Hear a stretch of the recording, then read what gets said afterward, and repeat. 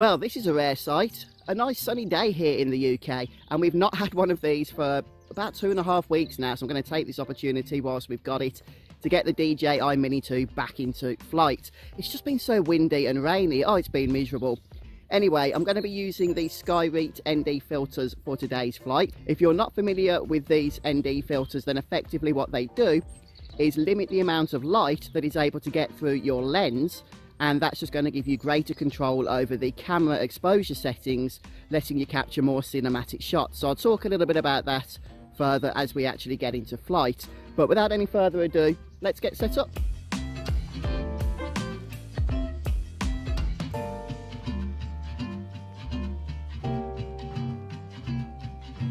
Okay, so let's go ahead and just get the drone into the air. So I'm currently using an ND16 filter. I'm also using my strobe light so that I can get further visual line of sight here. I did make a video about those a while back, and I have still got plans to do a video of the strobe light at night time if you guys want to check that out. I just need to build my confidence up really to actually fly the drone at night.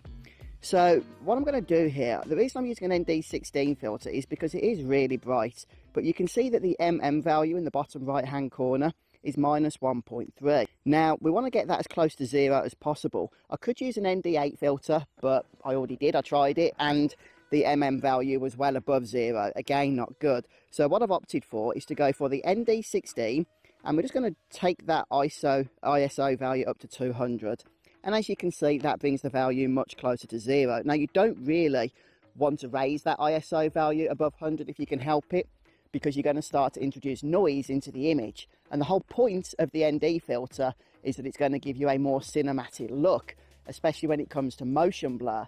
And by raising that ISO value, you are going to lose some of that. However, 200 is still quite low, and I think it's worth it just to give a little bit more brightness to the image, but not raising it enough where we are going to start introducing that noise. Now, I'm not actually going to be filming a lot of motion today, I'm going to be honest with you. The other thing as well is that I'm currently recording at 30 FPS, and that's why I've got the shutter speed to 1/60. I want to try and get that shutter speed to about double your FPS shooting FPS. So for me, that's 60 for 30. Now the best cinematic look is going to be achieved with 24 frames per second and a 1/48 shutter speed. With the DJI Mini 2, that would have to be 1/50 shutter speed, which is the closest you can get. However, the reason I'm not filming at 24 frames per second is because I have all these other cameras here, and just due to the various limitations of the different devices, I need to keep a consistency, and 30 frames per second is the best I can do across all of these cameras for the final edit.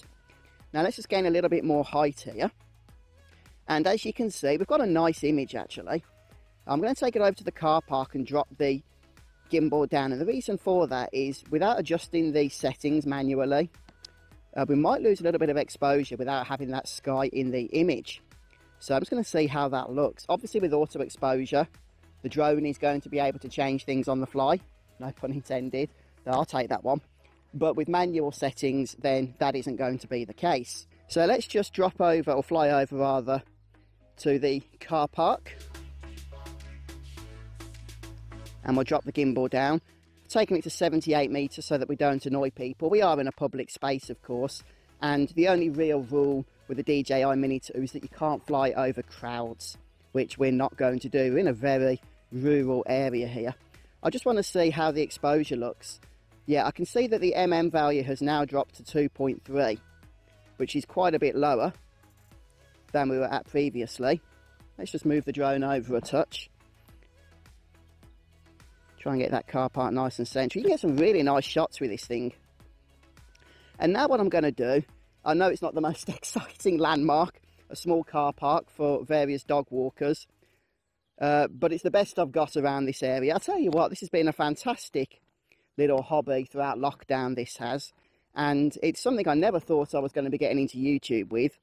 I'm just taking some pan shots here, and we've got a bit of car there, a bit of movement, adds to the cinematic effect. Okay, and now I'll take it back again and just see what we can do with it. I don't know. Just playing about with these ND filters. The minus 2.3 isn't the best exposure result, but it's got to be better than using auto exposure with a really high shutter speed, really high ISO. And we'll just take this past the car park to the other side.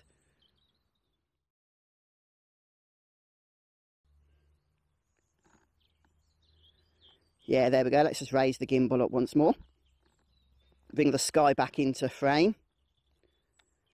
Just a brief post-production edit in order to show you the shot straight off the memory card that we just took. So yeah, as I say, this is taken straight off the DJI Mini 2 memory card. There's no post-production effects here whatsoever. This is simply what the camera was able to capture using that ND16 filter, and I think even straight out of the box, so to speak, it looks absolutely fantastic. It really does. It manages to capture the incredible colours of the autumn trees here, along with the grass and the cars. But let's just go ahead and apply just a touch, and I do mean a touch, of colour grading, just to create a perhaps more cinematic feel to the shot itself.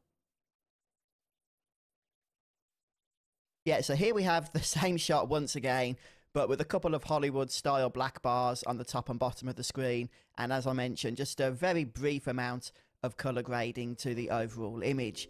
And, you know, I think it looks incredible, I really do. These ND filters just give you so much flexibility with your shots. You know, I just would not be able to take this type of shot with the auto exposure settings. The light, as it changes, would just mean that we'd be getting flashes of brightness and dimming in the video because of the auto exposure adjusting on the fly. This just looks fantastic.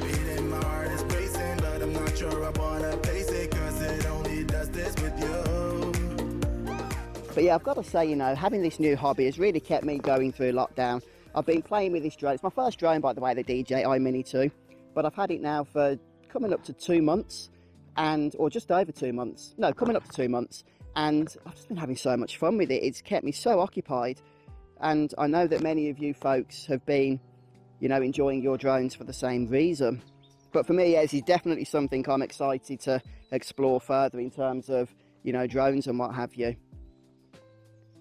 So I've got the sky closer to the sun now. I'm not going to keep the sun in frame because, whew, that would be powerful exposure. But just about there looks perfect. 200 ISO, 1/60 shutter, and 0.0 mm. I can never remember what the mm stands for, but I know we want it as close to 0 as possible. So that's looking pretty good. Now, I did mention, didn't I, that I have got my strobe light on. I'm only 300 meters away, and we did test with that strobe light during daylight hours with a nice bright sky such as today, where we can get about 600 meter range, which is very impressive actually. One thing to also mention, I've been wanting to speak about this for the last couple of videos. By the way, thanks for Gavin HR for making a video about this dedicated to this topic. Check him out if you haven't already. But the signal, you'll notice, keeps dropping into orange and then back up to full range. Well, what's happening there? Well, that is the Ocusync 2.0 technology at play. So what happened with the Mini 1, the predecessor to this model, which didn't have Ocusync 2.0 technology, it would connect to the best Wi-Fi band that was available when the drone found its home point, so, you know, when you're about to take off.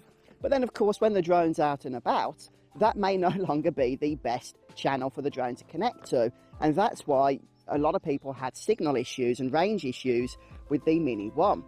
Now, the Mini 2 and other drones from DJI that use this Ocusync technology also connect to those same Wi-Fi bands. It's not a new technology in that sense, you know, connecting to some hidden channel that's out there in the ether, in the air, that we don't know about. It's still connecting to your bog standard Wi-Fi technology, but it has the ability to detect and change which channel it is connected to, literally whenever it needs to. So whatever channel is best when you take off, it will connect to that channel.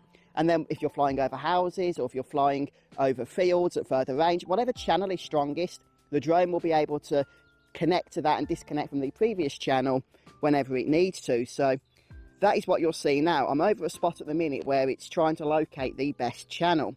But with the Mini 1, if the channel that it was originally connected to was bad, then there'd be nothing we can do at this point. So yeah, just a bit of an overview of that. But like I say, check out Gavin HR's channel. He's got a dedicated video to Ocusync, and it's very informative, I've got to say.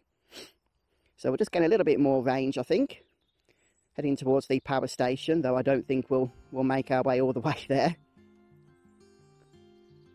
Let's head over this field.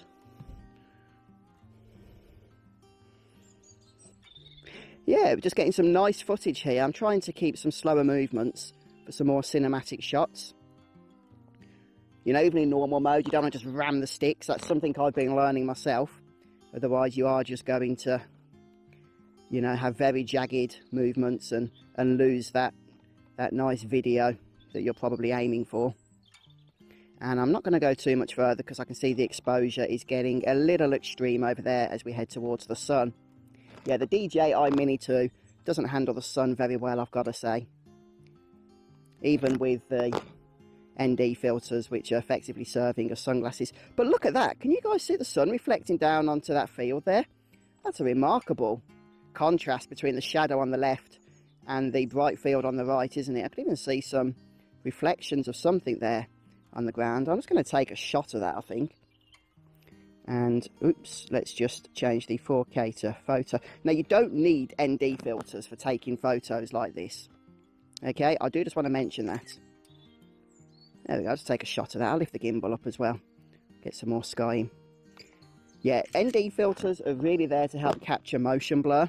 So there are times where you'll want to do that when taking photos, but for the majority of the time, you're not going to really need to do so. So if you're only planning on getting some photographic shots and not really any video recording, then just stick to auto exposure. It's going to give you, you know, fantastic results. All right then, guys. Well, I think without any further ado, we'll start bringing the drone back. And I seem to have lost a little bit of signal there, so we'll try and get that back. Okay. Drop the gimbal down and start bringing it home. Bum, ba, bum, bum, ba, bum, bum. Here we come. Let's just start reducing that altitude there. Bring it over my field. I'd rather land in my field than somebody else's.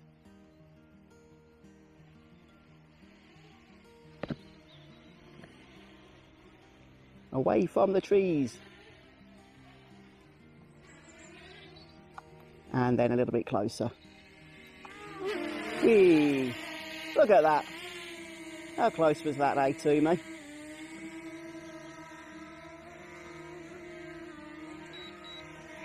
And a perfect landing, or thereabouts. Yeah, alright then, folks. You know, these ND filters, I find, let me just turn the light off there, are absolutely fantastic. They really are. They just give you so much more flexibility when it comes to choosing your cinematic shots that you want to create and what have you. And one of the other bonuses of them is that they actually help to protect your lens as well. So, you know, if there's a little bit of debris floating through the air, or if you, you know, worst comes to worst, take a little bit of a tumble, you could end up just having that extra little bit of protection by having that filter in place. But as always, folks, I really do appreciate you stopping by, checking out my channel, checking out my video. If you enjoyed it, perhaps drop a like. That really does support the work that I do around here. And come back soon for my next DJI Mini 2 video. Take care, everyone.